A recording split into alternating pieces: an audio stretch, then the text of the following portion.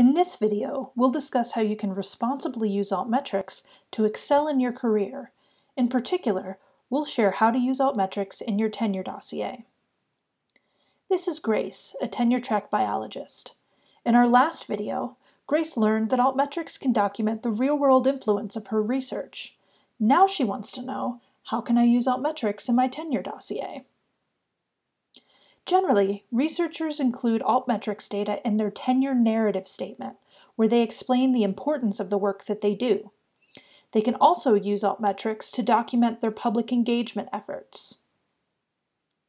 There are 3 simple rules to using Altmetrics data responsibly. Always provide context for the metrics you share. Use metrics that are appropriate to the type of influence you're claiming you've had. And remember that sometimes metrics aren't as useful as compelling long-form evidence of your impacts. That is, who's saying what about your research and how they're using it. You can provide context by using percentiles to explain how metrics for your research compares to metrics for other research, published in the same journal or in the same year. This helps other people know if, say, the number of Wikipedia references to your articles is a lot or a little. You can determine whether metrics are appropriate by starting at the end.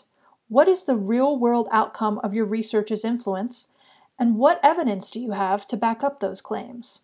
For example, awareness of your research may have had positive public health effects, which you can document by showcasing the public policy recommendations your work has received. Finally, remember that sometimes the best evidence isn't numbers, it's who's saying what about your research and how they're using it. Grace might look up citations to her work in policy documents using the Altmetric bookmarklet.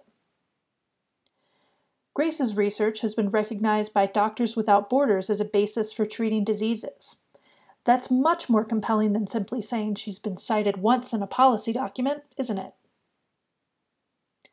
So there you have it, 3 simple rules for using Altmetrics data in your tenure dossier. You can even apply these rules when using Altmetrics data in grant and job applications. These same rules can and should be applied to citation-based metrics too.